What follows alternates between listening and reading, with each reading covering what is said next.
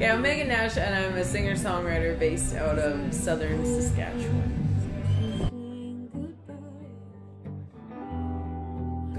It was almost three years ago now. I played a show in a little hamlet in southern Saskatchewan in an old church, and I just really fell in love with the place, and I asked if there was any rooms to rent in the area, and sure enough there was, and so I moved down there, and I ended up writing an album in this 100 and, well, I guess it's a 102-year-old church now, but I don't know, I wrote like 9 songs in 3 months, which is like, was a gift. That was a blessing, because I haven't been able to do that since.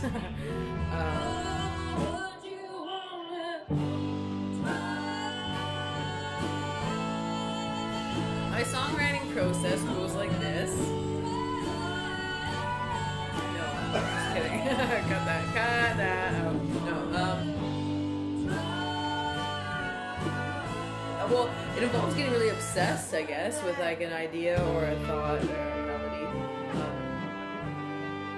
And I like to use a loop or two, so if I get like a guitar riff or something, I'll loop that and just listen to it over and over and over and over. And actually, that's how I wrote Deerhead, is I just like those 3 chords I just looped, and I just remember being in the church in Palmer in the middle of nowhere with that on the loop. Like just almost like just really driving into my brain to get some lyrics.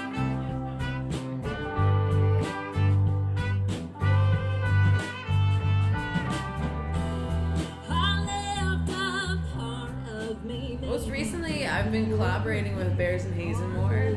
We've been doing some touring through Ontario and Quebec, and we played Breakout West, a festival associated with the Western Canadian Music Awards. That was our first like full band set together, and it felt really good. It was a lot of fun, and we recorded a track actually off my last album, Song Harvest Volume 1. But we did a full band version of it. It's called Wait. On saxophone, we have Pisces, Dana Rempel, yay!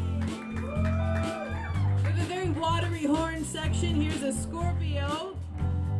Dalton Lamb on trumpet, everybody. We have the same birthday. It's pretty good. It's pretty good playing with a full band, yep.